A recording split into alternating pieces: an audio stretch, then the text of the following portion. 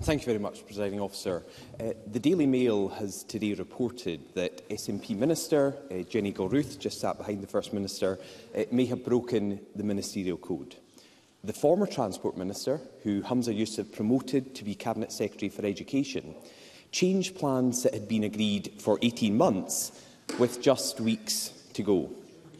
The original plans would have seen a small closure to rail services around her constituency for a few days just after Christmas last year to allow for essential upgrades to happen. Jenny Gilruth appears to have forced a change in order to give preferential treatment to her constituents at a higher cost to taxpayers and far more disruption to passengers. Does the First Minister think it's acceptable for a minister to make a political decision for her own benefit instead of acting in the interests of all of Scotland? First Minister.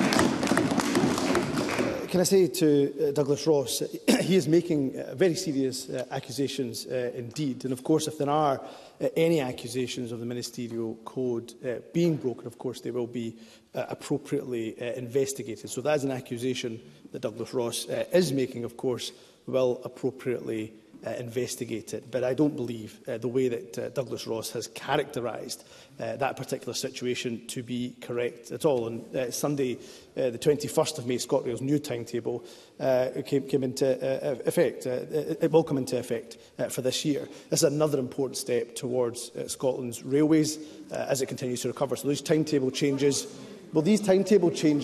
of course, happen regularly. In terms of when they happened, when Jenny Gilruth was the Transport Secretary, it was done for the correct reasons, certainly from the investigation that I have done this morning, from when this story, as Douglas Ross says, has come into the public consciousness. What I would say to Douglas Ross, of course, we have invested heavily and significantly into the railway services. We have proudly taken ScotRail back into public ownership, and every decision we make, every decision that any Transport Minister under this government has made, has been to the benefit of the entire railway network, including, of course, passengers up and down the country. So I don't believe the way that Douglas Ross has characterised the situation is how it has taken place. But, of course, I will investigate the issue further. Douglas Ross.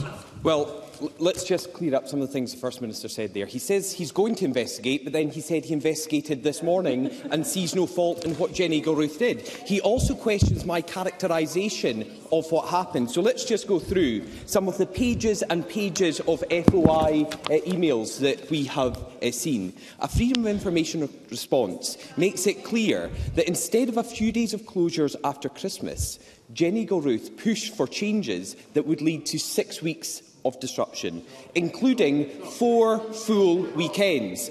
Now, Jenny Gilruth is very keen to intervene here, but I'm just reading out what we have received.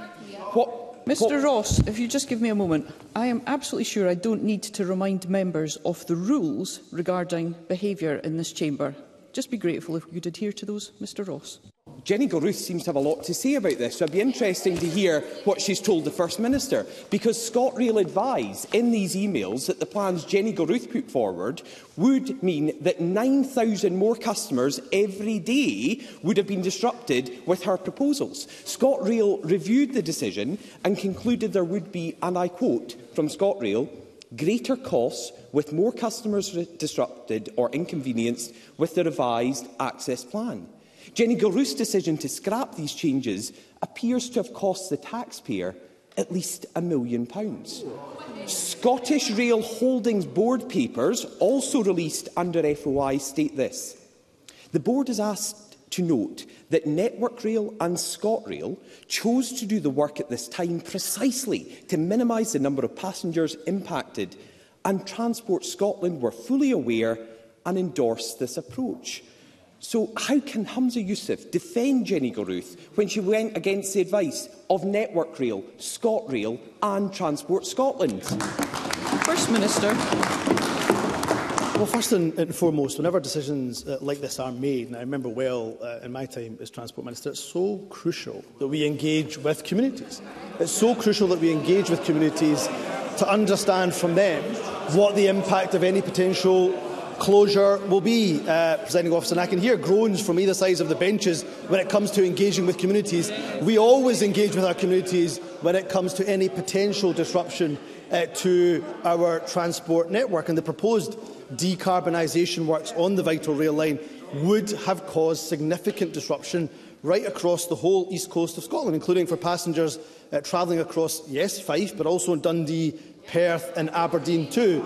And the former Transport Minister has stated that she was not content that everything was being done to minimise that inconvenience over a busy festive period, a time when, of course, rightly, people are travelling up and down the country to see their loved ones, particularly in the context also of some disruption that was taking place due to industrial action at the time. And therefore, she rightly, in my view, asked Network Rail to postpone the works, which they agreed to give time to engage with the communities which would be impacted by the closure. So, to conclude, Presiding Officer, for me it's so vital that whoever the Transport Minister is, whether it was Jenny Gilruth previously, the current Transport Minister, that the needs of passengers should always be front and centre when such decisions are made. And that was clearly the case when Jenny Gilruth made that decision. Douglas Ross. This is getting worse for the First Minister. He's now saying that Jenny Gilruth was right to do this, and he also said that Jenny Gilruth, as the former Transport Minister, thought there were problems with this. Well, we'll come to another email. On the 19th of October 2022, Miss Gilruth understands why they are doing this, but it's not going to land well. So she agreed with the proposal, but she was worried about how it was going to land with her constituents. She should not even have been involved in this decision. She should have recused herself because of the clear potential for a conflict of interest. Concerns were raised about the Minister's actions. One civil servant, whose name is redacted in the FOI response, said this: "It might be wise to be clear why this is appropriate for Fife in particular, because other areas might expect similar." This political interference may even have forced a senior executive to resign. Chris Gibb worked in the rail industry for more than 40 years. He chaired ScotRail in 2022. He resigned just a few weeks after Jenny Gilruth's decision, after he advised against the change. And in board papers that we've seen, he raised concerns about political interference and, a quote from Chris Gibb, micromanagement by Scottish ministers, advisers and officials. First Minister, did Chris Gibb resign because of Jenny Gilruth's inappropriate actions? First Minister. Douglas Ross, once again, Presiding Officer, is making really serious accusations, I'm afraid, without any evidence. And what he is hoping to do, and he'll do this because he is undoubtedly desperate, is throw as much mud as possible and hoping that some of it sticks. Members.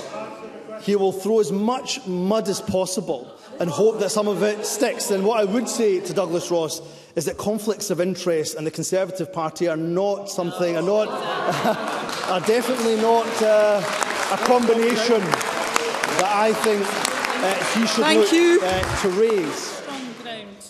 And what I would say to Douglas Ross in response to the emails that he'd read out, of course, he is being selective in what he is reading out.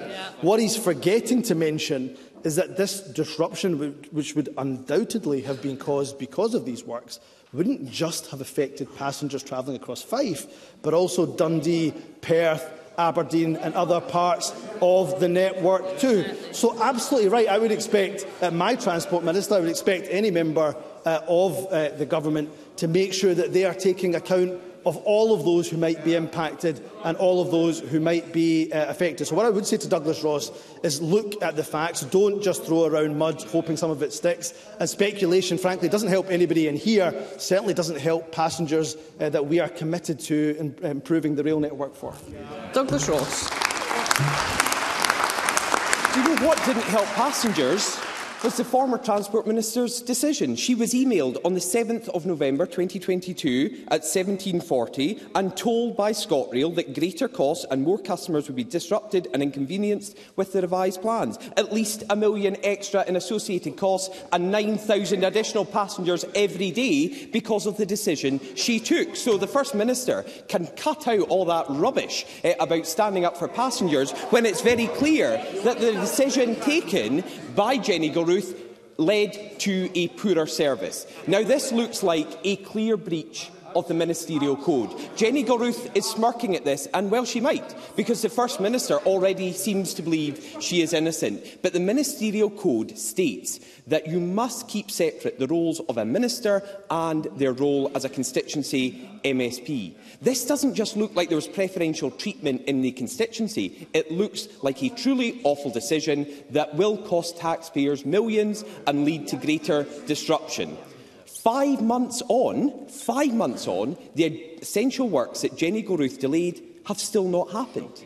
This looks like a clear-cut, sackable offence, but at the very least, this needs more than the First Minister looking at this over breakfast. It needs an urgent investigation now. So will the First Minister confirm to Parliament right now that he will launch an investigation into his minister today? First Minister. To my understanding, this is not the first time this issue has been raised. I think it has been raised months before as well. Now, of course, I wasn't First Minister at the time. I will, as I said in my response to Douglas Ross's first question, I will look at the accusations that are being made. But what I would say to Douglas Ross, of course, is that Jenny Gilruth was not and is not also the MSP for Dundee, Perth and Aberdeen.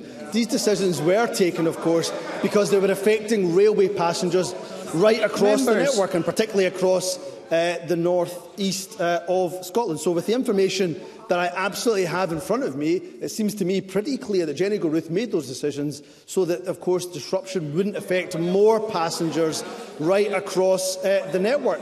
That is something I would expect Jenny Gilruth to have done at the time. It's something I expect the current Transport Minister to do. When these important, vital works, particularly around decarbonisation, have to take place, how do we do them in a way that they minimise disruption, particularly during the busy festive period? And what I would say to the Conservatives is that we take the issues of the ministerial code extremely seriously. Not something that could be said about the Conservatives by any way, shape or form.